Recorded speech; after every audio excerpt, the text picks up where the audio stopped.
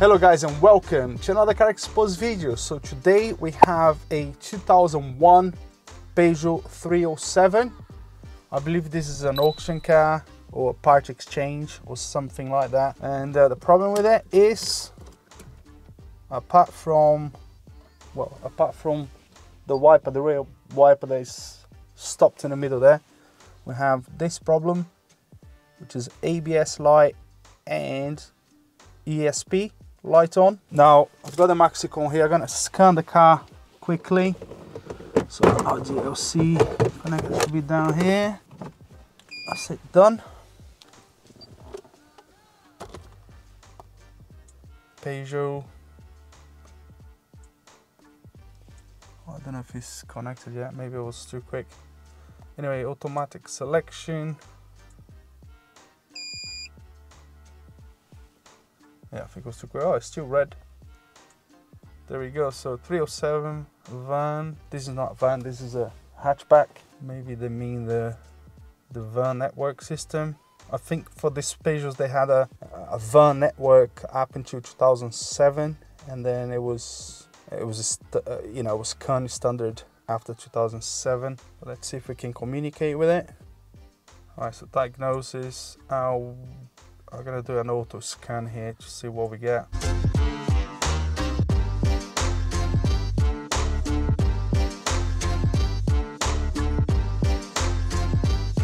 Right, interesting enough, no communication with the engine ECU, ABS and ESP. I know a few faults there, but I'm gonna concentrate on those two. I'm not 100% sure, but I believe this is a 2001 Peugeot 307.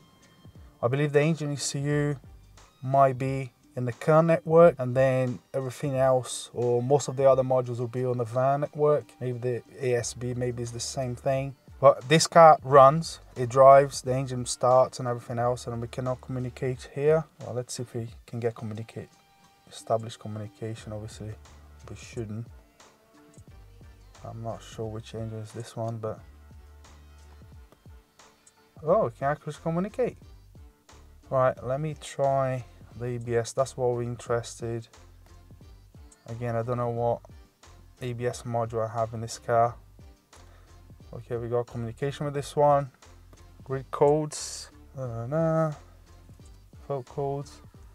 Right, so 31337 permanent faults, rear right wheel speed sensor, open circuits, or short to positive or short to ground or earth. Right, so that's pretty good. That's a pretty good clue. I mean, the lights are being on from the start. Ooh. Is there something wrong with the key? But obviously the engine, the lights being on from the start, you can pretty much see that we have an open circuit or something like that, because we didn't need to move the car to get any code. So let's see if we can get some live data. Live data, dynamic information. Okay. Right, so front right, front left, right rear, left rear, and then you can see there, obviously, we do have a problem. We're stationary in a minute. We're not doing 655 kilometers an hour. Anyway, let me just move the car.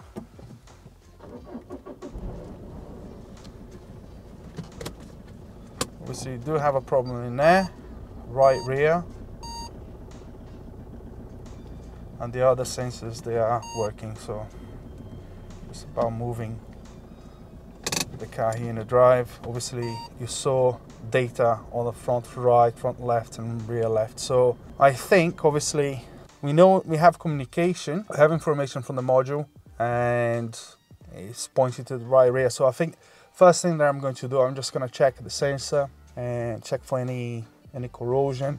These Peugeots, they are notorious for the tone ring or the magnetic ring to go bad, and they give you faults. But being stuck at 655, obviously we do have a different problem.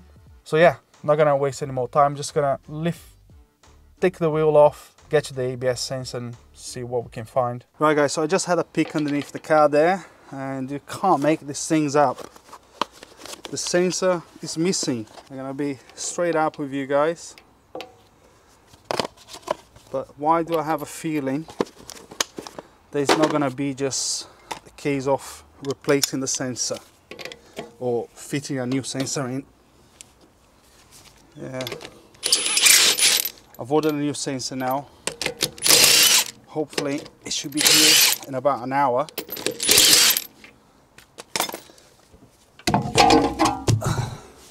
There we go, let me show you. Now I'm going to stop the camera. So there you go, so the sensor is hanging there. Let me get some light. It's going to be hard to show, but yeah, there's no sensor in there at all. You can probably see from the side here. That's our magnetic ring there on the bearing, and the sensor should be here. And we got our plug there. Plug looks alright, but I'm gonna spray some electrical cleaner in there. And I just ordered a new sensor. Hopefully it'll be here in about an hour. But I just have the feeling it's not gonna be as easy as that. So I'm gonna have to wait and see. Alright guys, so remove the disc, the brake caliper. Brake caliper is just hanging there by the cable. It's not straining the hydraulic line at all, because I can't really fix anywhere up. Brake carrier removed, and as you can see here, the bearing looks quite good. But now we know why that wasn't replaced before, because they broke the bolt. So the sensor goes right here. Let me see if I can show you through this hole here. Can I show you? Oh, let me get a light. Alright, so hopefully you can see it now. There we go. So they snapped the bolt in, and they didn't bother putting another sensor in. Probably now it's going to be a pain for me, because I don't have a tap-in die set, so I don't know what I'm going to do now. Anyway, you'll find a way to remove that bolt and try to get another sensor. The sensor hasn't arrived yet, but if I have to carry on tomorrow and try to get another tap-in die set, I'll do that tomorrow. So at least it's good news. I was thinking it was going to be another problem, because obviously, yeah, they didn't bother putting one back. But yeah, good fun. Okay, guys, so I decided to take the whole hubby off. So just 4 bolts, 4 bolts, T50, and is off. Now it's going to be a lot easier for me to drill from the back than reach in there. So a little bit more control. Let me clean it up.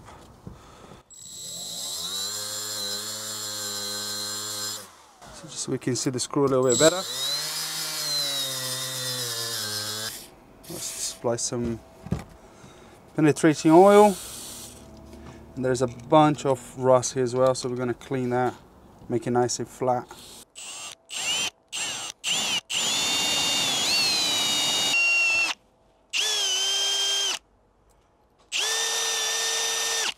Righto. I can see the other side now.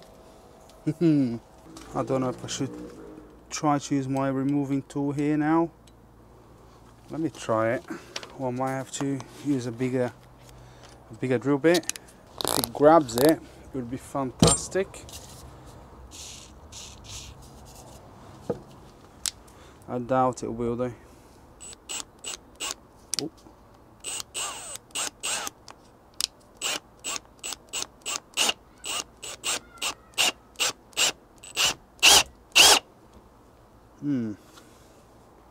Oh no. Broken inside.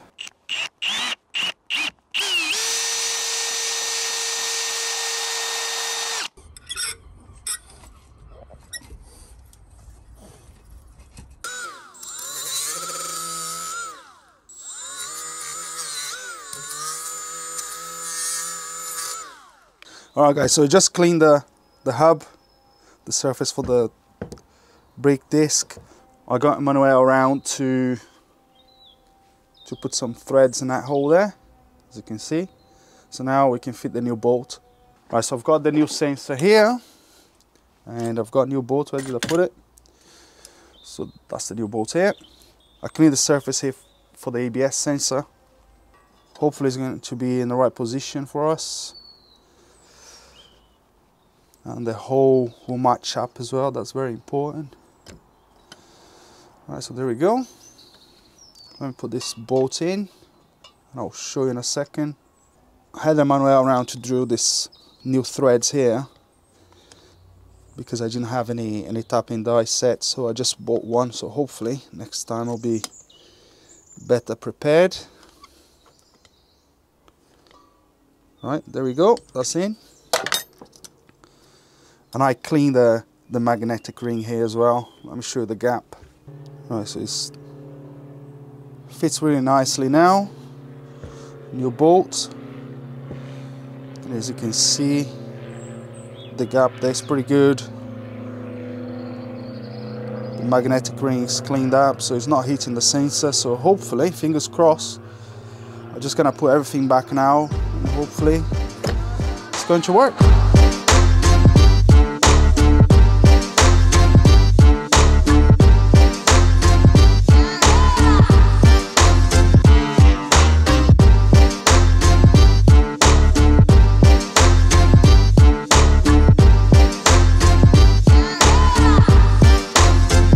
There you go, guys, so it's all finished.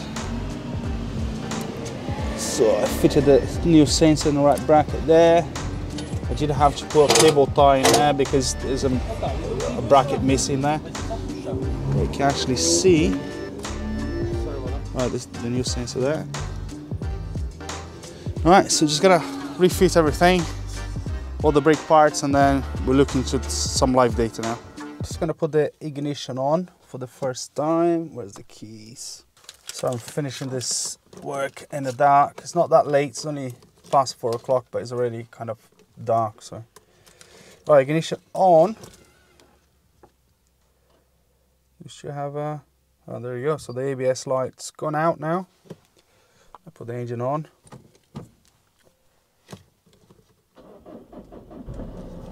I started. That's good. Alright, so no more lights. Let's check on our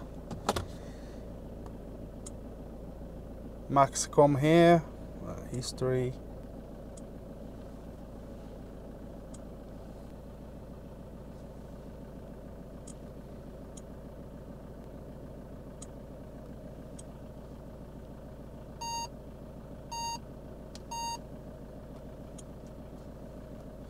Let's read some codes. Right, so it says intermittent now, so we're going to clear that. Erase codes. Live data. Dynamic information. So there you are, so 0 kilometers per hour. Put those two guys on. Show selected here, and I'm going to move the car again. Let's see. Of course it should be okay. Let me reverse it. So there we go. Forward. I just moved a little bit. So there you go, guys. I thought it was going to be something a little bit more sinister than that, but it makes sense now. Obviously they broke the bolts and they couldn't be bothered to put the sensor back in. And another funny thing is, my friend was here when I was finishing the job, and I never looked inside the glove compartment. There's another sensor here, so I was never told. I guess I have to look inside the car to have a look for parts, but there's another sensor here, exactly the same. Let's see if I can show you. There we go, brand new, never used, but yeah. Funny what you can find in this auction cars and part exchange or whatever. So sorted now. I hope you guys enjoyed this one. I hope you guys get something out of it. If you enjoyed this video, make sure to give it a thumbs up and subscribe. If you have any comments, just leave it below, and I'll see you in the next video. Cheers.